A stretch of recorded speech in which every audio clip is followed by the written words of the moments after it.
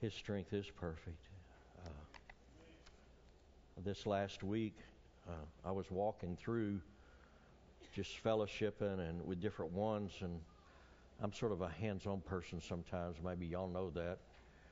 But I'll touch somebody or put my arm around them or something like that. And this last week, I walked up to someone and I just sort of touched them. Now, I'm not going to go any further than that, just because I don't want that person to know who they are. But I touched someone, and when I did, I can't express to you the blessing that I felt. I don't know how to explain that, but I just, all of a sudden, I just got so much help by just touching that person and just got blessed. And God spoke to me and said, Doyce, there's something in a touch. And I got to reading about different touches where Jesus touched people and where people were touched in different areas and the effect that it had on people. And so this morning what I want to do is I want to share with you the power that we can find in God's touch. In God's touch. It's a power that we can find nowhere else. I received help from that, just touching that individual. A blessing. It was just a strange deal. But, when God touches us, there's no power like that. There's no help. You can't find any greater help than when He really touches you. And if He's ever really touched you in a very special way, you'll never forget it. You'll never get over it. When He does touch you, and you're aware of that, and you give over to that touch, there's no way to explain it. But it's a touch that does something for you that nothing else can do. You see, it's a touch that transforms even the sick. Even the sick. It transforms them. It changes them. It changes them. Whether it's a physical sickness or whether it's a spiritual sickness or an emotional sickness, when God touches you, we come down here and we pray and people are anointed. There's a reason for that. There's a reason for that. Throughout the Bible we see people being touched. But it's a transforming. It can transform disease. People that are sick. It can make a change in their life. It can bring healing. Transform into healing. Diseased into healing. In Matthew, the 8th chapter, verses 14 and 15, it says, when Jesus arrived at Peter's house, Peter's mother-in-law was sick in a bed with fever. But when Jesus touched her hand, the fever left her. Then she got up and prepared a meal for her. Wow. Wow, wouldn't you like to have been there that morning or that night or that afternoon, whenever it was? When Jesus came in and she was sick and she touched him. Have you ever experienced that touch, that healing touch that He has? Most of us have. Whether we're aware of it or not, we have.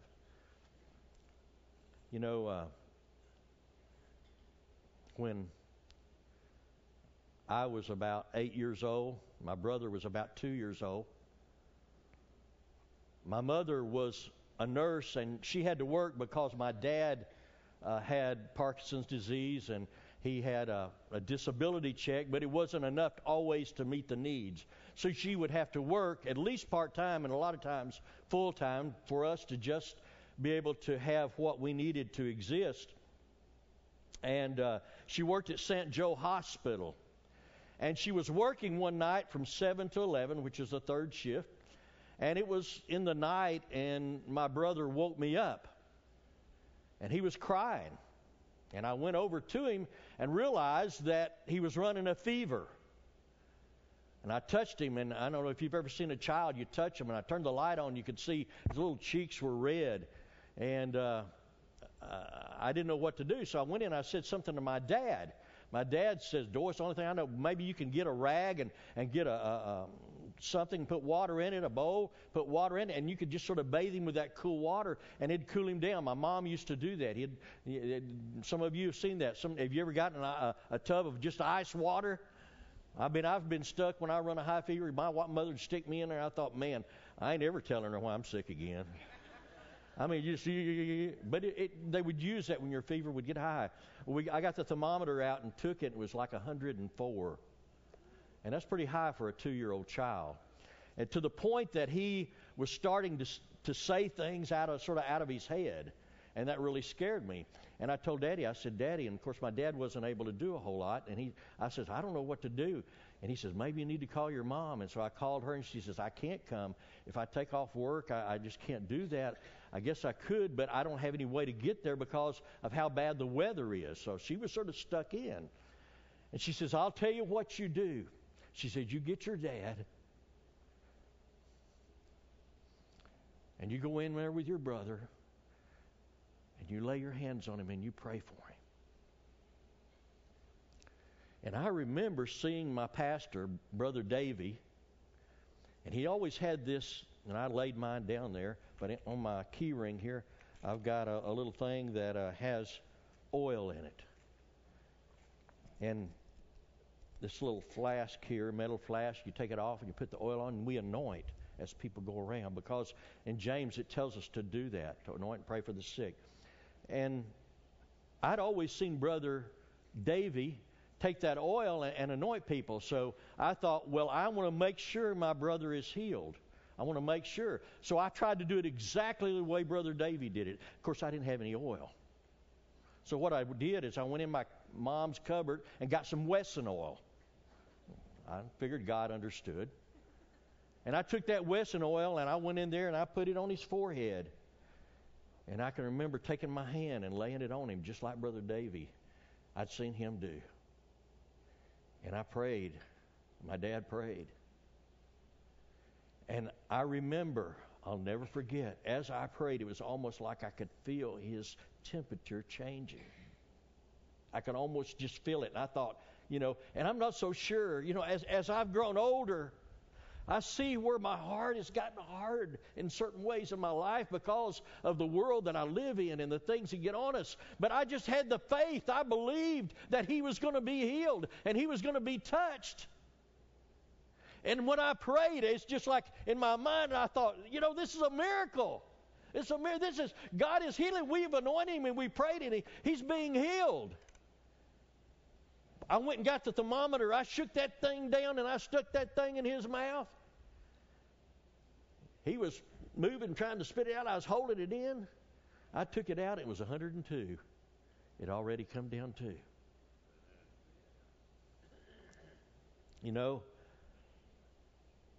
I was thinking about this touch thing. This morning we were praying in our little prayer group, and just so happened Charlie was right in the middle of us. He come up and grabbed my hand. He grabbed his dad's hand, and we were all in a circle, and we were praying. And I was praying, and I can remember times when we would grab hands at home and pray. Or when we would go to my grandma's, we would go to a friend's house, and we'd gather hands, and that touch, there was something in it. And my prayer for him this morning was that he would never forget that touch. Maybe God could do something in that touch, that someday he would remember and see the power of a touch from God. 102 degrees. It was a matter of time that God totally took it away. He was up and I couldn't get him to go to sleep. A touch of faith. When God comes on the scene and he touches you, he don't mess around. If you're in a need, the devil will come around and he'll try to tell you otherwise. But our God is a healing God. He's a God that'll touch your life and you'll never be the same. It's a touch that transforms. It's a transforming touch. It's a touch that transforms the deaf. It's a touch that when you can't hear. Now, I was thinking about this. You can't hear, or you're able to hear. In Mark, the 7th chapter, Jesus, it says, left Tyre and went to Sidon before going back to the Sea of Galilee and the region of the 10 towns. A deaf man with a speech impediment was brought to him. And the people begged Jesus to lay his hands on the man and heal him. Jesus led him away from the crowd so they could be alone. He put his fingers in the man's ears, and then he spit on his finger, and he touched the man's tongue. Looking up into heaven, he sighed and said, "Ephphatha," and replied, "Be opened," which means be opened. Instantly, the man could hear perfectly, and his tongue was freed, so he could speak plainly. Instantly, he could hear and he could speak. You know, there are those that I believe come in here. There's some that have not been able to see. There's some that have not been able to hear. There's some maybe here this morning that have trouble hearing. Our God's a healing God. He's a God that can transform the deaf to be able to hear. Those that can't speak to be able to speak. Those that can't see to be able to see. You know, through the years, my fear is through the years we've heard that over and over again, and we say, "Yeah, I know. Yeah, I know." But do we have it in our heart where we realize, yes, that is the truth. That is true. It can happen, and it has happened, and it has happened in here in a miraculous way in many different times. And I trust we never forget that. I trust if God has ever touched you and He's ever healed you in anything, that you review that thing in your mind and you don't lose it and you don't forget it. And you thank God for it, and you rejoice and praise God when you're going down the street and you're driving down the street and you don't have anything to do except get where you're going. To say, "Jesus, thank you for that time you healed me. Thank you for that time you touched me. Thank that time you opened my ears. Thank you that time you healed my heart. Thankful that time you took cancer away from me." There are those this morning that are deaf and they can't hear a voice. But there are also others who are deaf because their heart is hardened. And there are people that come in here and God's Word is spoken. God's Word is sung.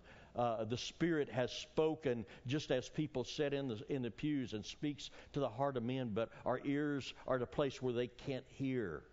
They can't comprehend. They can't figure out really what's being said or that it's even being said to them. You know, I've been introduced recently in the last 3 weeks to a word that when I hear it, it just grieves me. That word is dementia. My mother has been diagnosed with dementia. And what that is, it's a name of a group of symptoms or disorders that the brain causes the brain not to function properly. People with dementia sometimes aren't able to do normal activities, such as even feeding themselves or dressing themselves. And they have trouble solving certain problems that we just take for granted sometimes. They imagine things, and they don't live in a sort of a reality at different times in their life. And while drugs cannot change that, they have drugs that can help it and slow it down, but they don't have a drug that can heal it, that can change it and take it away and bring that ability for the brain to process things properly. You know, and as I was thinking about that in the last few weeks, and I see how that parallels so much, and I'm not so sure that there is not a spiritual dementia.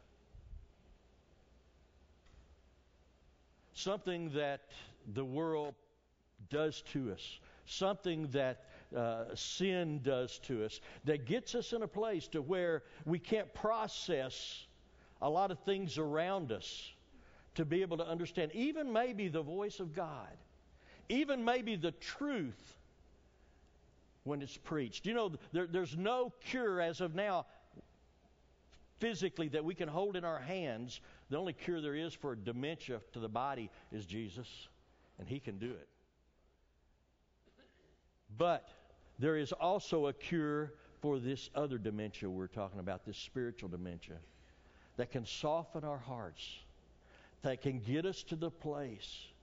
Our world has, there's been so many things we watch on TV, things that just totally we don't realize the effect. Sometimes even the news, sometimes commercials, things we see on TV, some of the shows we watch on TV, the things it's putting in our mind and things it's putting in our heart. I think we need to be very cautious in areas of our life, what we do, where we go, who we're around. Just one touch of the Master can bring hearing back. And that's true spiritually. It's a touch that transforms darkness into light. That touch. John 9:1 through 25, we read, it says, as Jesus was walking alone, a man who was blind from birth said, Rabbi, his disciple asked him, why was this man born blind? Was it because of his own sins or his parents' sins? It was not because of his sins or his parents' sins, Jesus answered. This happened so that the power of God could be seen in him. We must quickly carry out the task assigned by the one who sent us. The night is coming, and then no one can work. But while I am here in this world, I am the light of the world. Then he spit on the ground made of mud with a saliva and spread the mud over the blind man's eyes. He told him, go wash yourself in the pool of Siloam. Siloam means sent. So the man went and washed and came back seeing. This man comes back, and his neighbors see him. And they said, what's going on here? Isn't that the man that was sitting out there at one time, and he was begging? Another one spoke up and said, no. That looks like him, but that's not him. The beggar spoke up. What did he say? He says, I'm that man. I'm that man. And they asked him, they said, what happened? Can you explain what happened? They wanted to know who this Jesus was and what went on. And he told them that he didn't really know who he was. He said, well, who do you think he is? And the man says, well, I think he's a prophet. And then on verse 18 it says, the Jewish leaders still refused to believe the man had been blind and could not see. So he called in his parents and asked them, is this your son? Was he born blind? If so, how can he now see? His parents replied, we know this is our son, that he was born blind, but we don't know how he can see or who healed him. Ask him. He is old enough to speak for himself. His parents said because they were afraid of the Jewish leaders who had announced that anyone saying Jesus was the Messiah would be expelled from the synagogue. That's why they said, he is old enough. Ask him. So, for the second time, he called in the man who had been blind and told him, God should get the glory for this because we know this man, Jesus, is a sinner. I don't know whether he is the sinner, the man replied, but I know this. I was blind, and now I can see. Here is a man who was born blind. I don't know if you could think of what it would be like to be blind, to not be able to see all your life, to not be able to see what your children look like, to not be able to see what your husband or your wife looks like, to not be able to see who your friends look like, to not be able to see some of the things that we see, the beauty that we see around us. You know, there are people, though, that are blind, spiritually blind, that are all around us, that can't see, that never have been able to see, that have never been born again. They're spiritually blind. They even come through the church doors. Sometimes they've been coming for years, but they've never been able to really see. All it takes, though, for that person to see, just like this blind man, all it took was just a touch. Just a touch. And this morning, maybe there's someone here that you've never seen. You've never been able to see clearly this Jesus, or been able to experience Him or accept Him. All it takes is just one touch. It's a touch that transforms the doomed. The doomed. We have a lot of people in the world that are doomed, or feel doomed. That was years ago, and you're going to be able to relate to this. Were we able to do that little clip? Okay. We're going to play a little clip here. Some of you will recognize this, and maybe this is some of us sometimes, okay?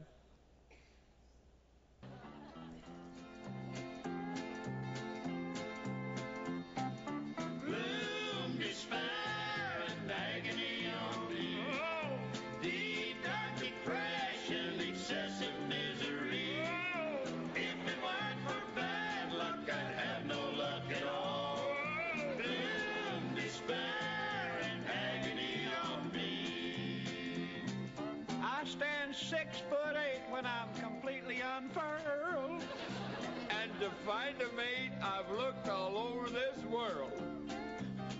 Then a store downtown advertised everything for us tall guys. And they had everything except tall girls. Despair and agony on me. Deep dark depression, excessive misery. If it weren't for bad luck, I'd have no luck at all.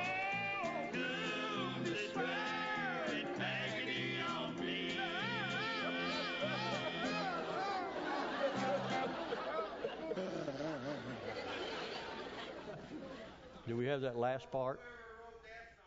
Ought to write one more and then tear them both off. That's true. That's true. But, some of us that have doom and gloom, and you know what we need to do? We need to get over our pity party. That's where we're at. We just need to get rid of where we're at, just get over our pity party. But there are some that do feel doomed. There are some that are in a place or in a battle and in a struggle. Their life has been doomed by failures. There's things in their life, whether it be a job, whether it be others have failed you, and you just feel doomed by never being able to reach your goals or where you are. There are lives that have been doomed by the past, things you've done in the past. Things you can't forget, things you still feel guilty of, things that sometimes you feel like God won't forgive you of.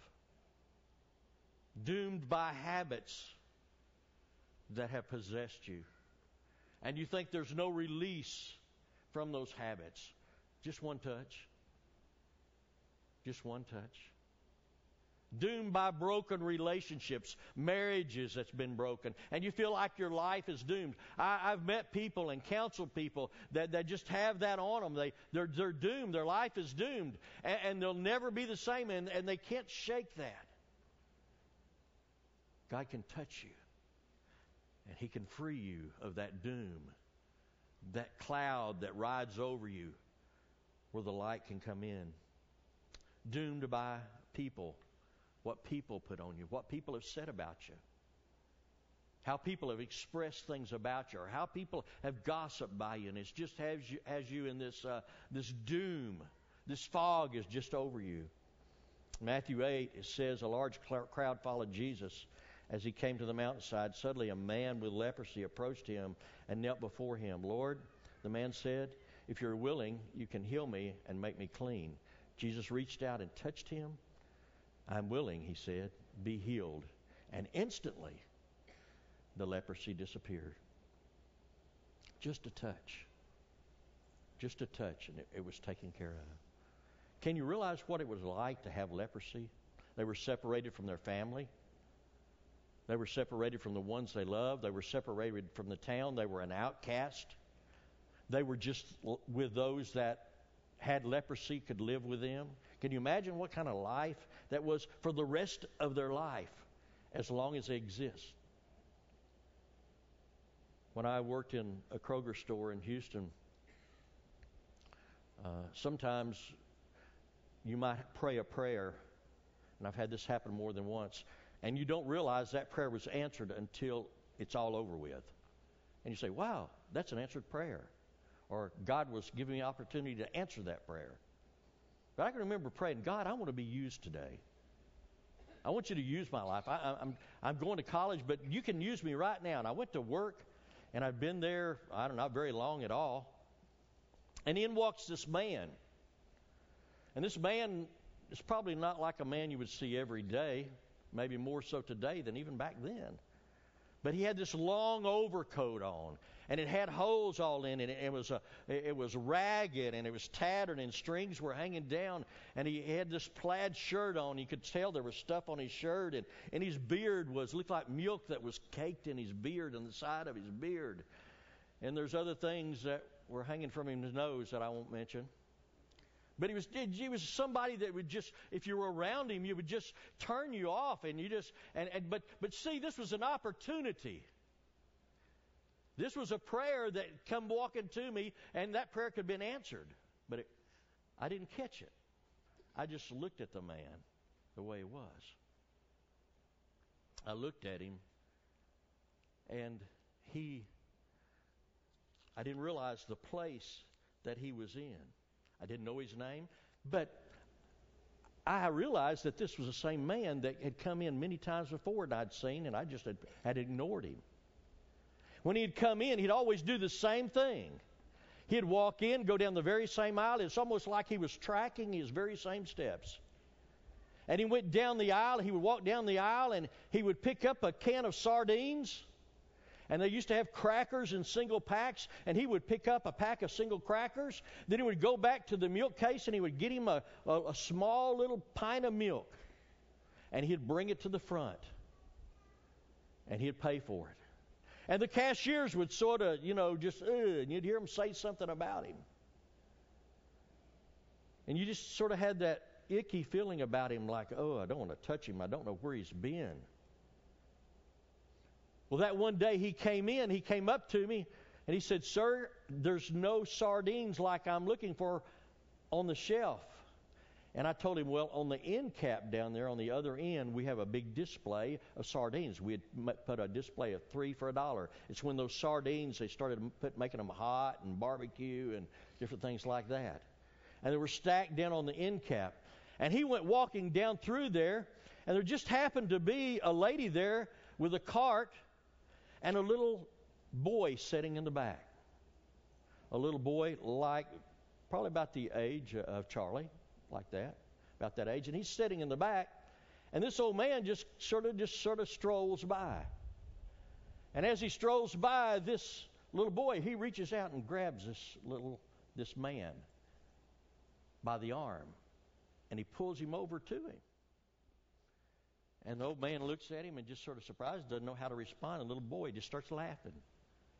And before long, they have this, it's hard to explain, but they have this relationship that is like it had always been, that they built up with each other for a lifetime. But it was just like all of a sudden. And all of a sudden, something changed within that old man. You saw a smile on his face. You saw his 2 front teeth, which was all he had. And he just had a new air about him. And the mother, what was so stirring is the mother, when she turned around and saw it, her first instinct was, And then she saw what was going on, and tears started running down her face. And then tears started running down my face when I saw the tears running down her face and realized what was going on. And then I felt conviction, because all he needed was just a touch. This little boy, it says that a child will teach us. A child will show us the way. There's a song. What this mother was so stirred about, she saw the power of that touch and how it changed and what it did for that man. There's a song that I sang called Shepherd Boy that Ray Boltz used to sing. It says, there's a line in there, it says, in just a moment, he can touch you and everything will change. When I think about that, in just a moment, he can touch you. Wherever you're at, whatever condition you're in, whatever your battle is, no matter how deep you are, how lost you are, no matter what habits you have, no matter what disease you have, He can come by and He can touch you in just a moment. Instantly, like I've read. Right away, quickly, before you can take a breath, everything changed. This leper, what changed? I wonder how his life changed. Can you imagine what his day must have been like?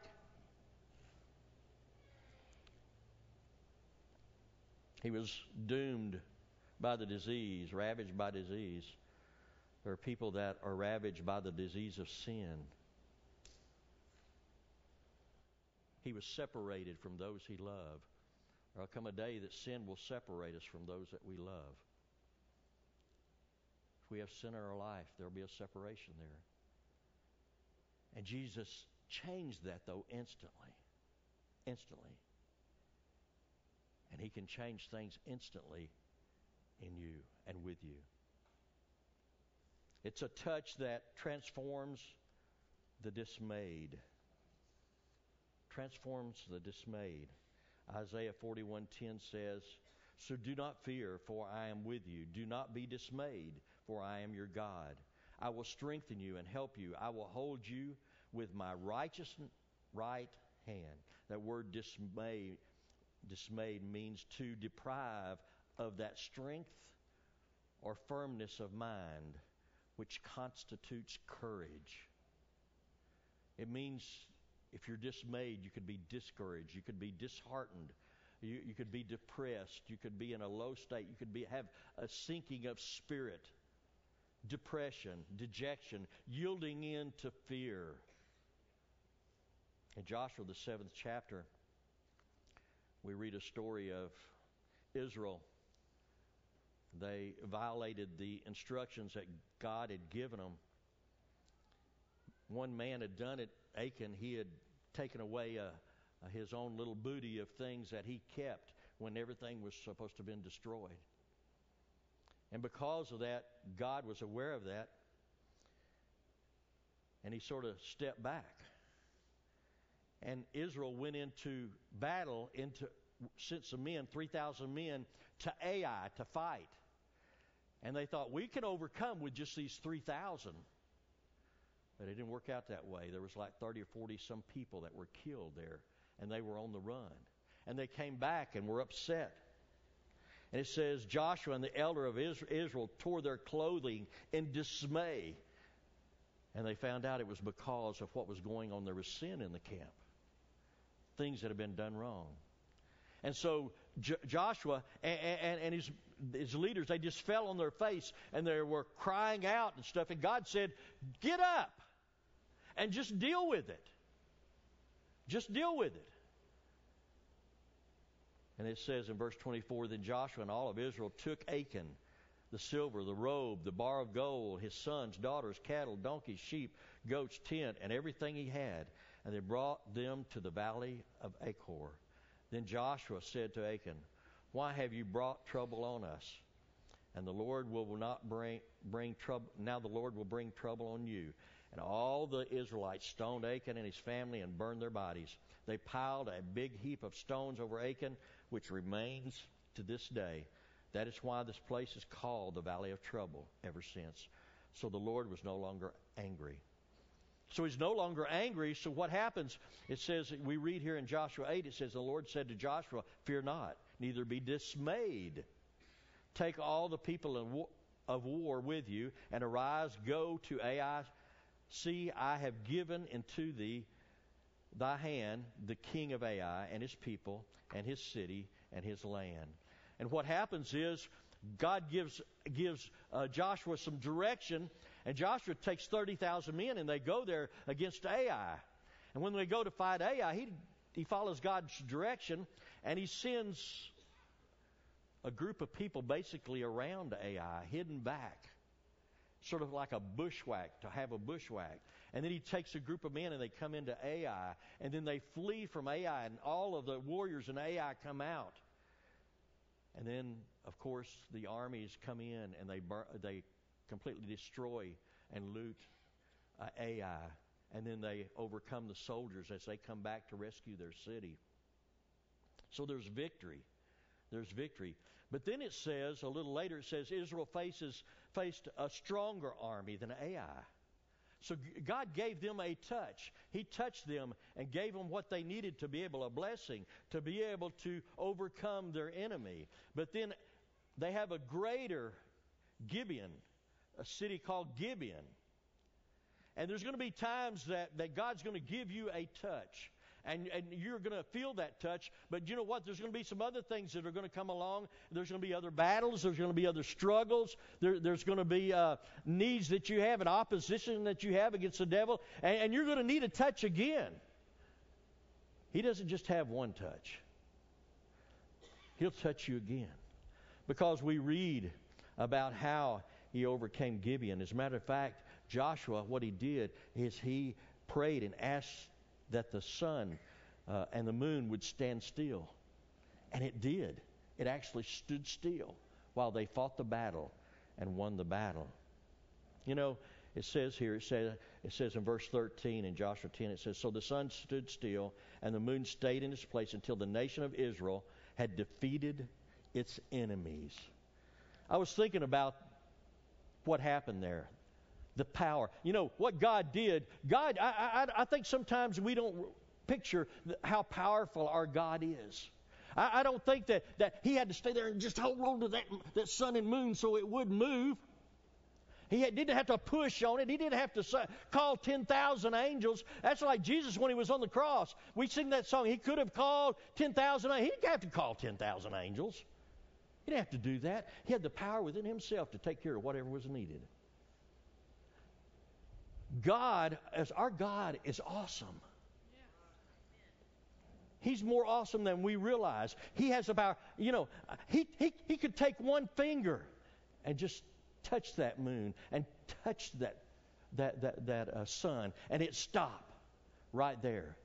With that one finger, he had the ability to hold everything in place. You realize what happens is man could have been thrown off the earth because really what he did, if I'm not mistaken, the moon and the sun revolves around.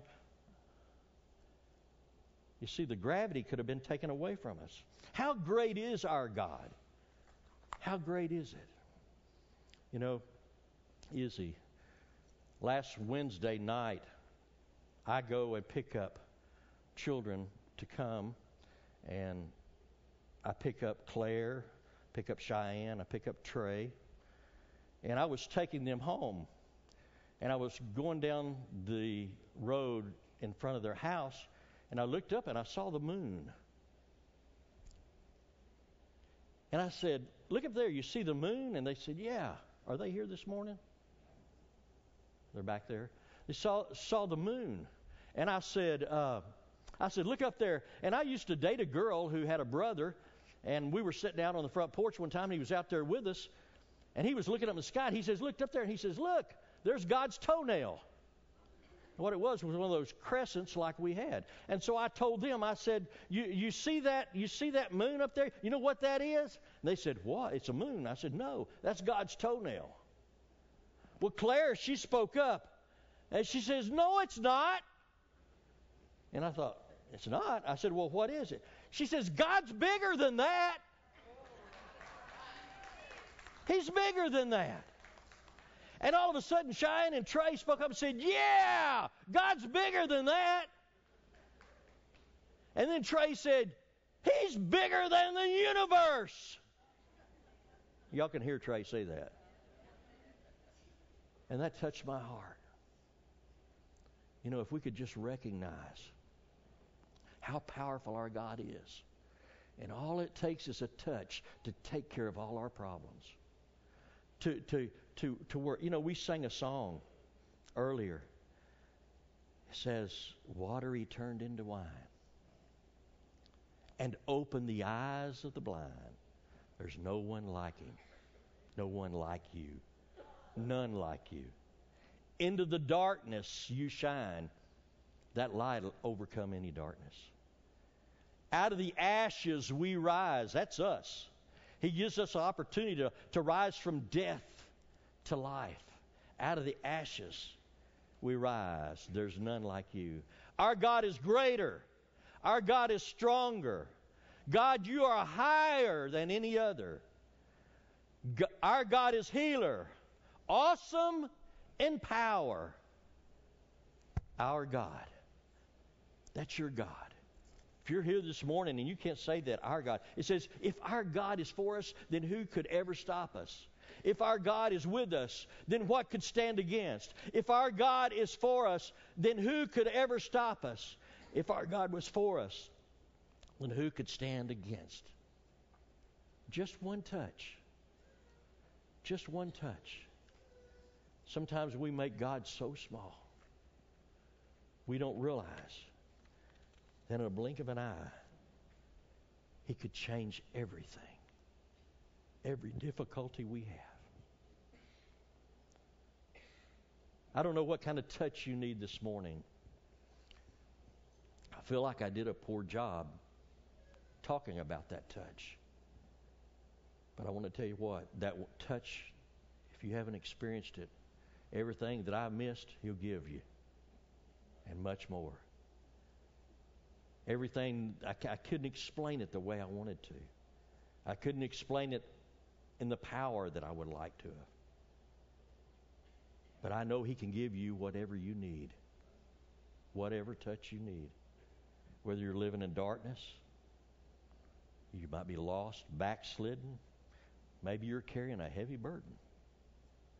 Maybe you just need more of Him. That's where you're at. I just need more. I need more. I don't have enough. I don't have enough. This morning He can touch you. As we sing, you come if you need to pray. Let's stand.